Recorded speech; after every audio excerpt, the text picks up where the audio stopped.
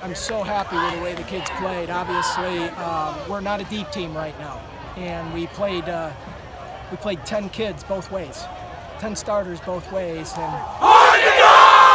one of the hottest days of the year. And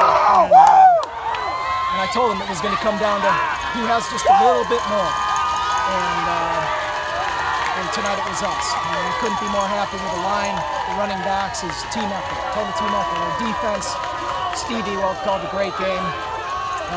Really only 2 big pass plays to score, and it's a good win, good first win.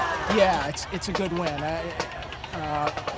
Very good kids over on that side. John's going to have a lot of success with that team, and you know, it helps obviously that we're on our own home, and the game got moved from their place to here. We play on grass instead of turf.